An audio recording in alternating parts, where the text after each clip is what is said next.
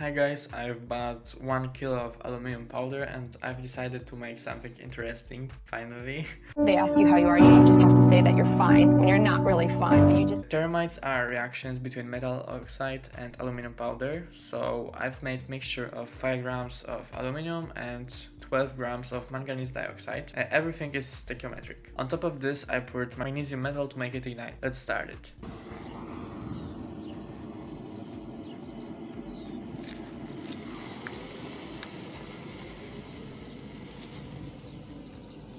You can see that this reaction produces a lot of heat and is pretty violent. Besides ash that I used in mold, I am left with cluster of unreacted substrate, manganese metal and aluminum oxide. I'll cool it down and wash it a little bit. Already I see chunks of pure manganese.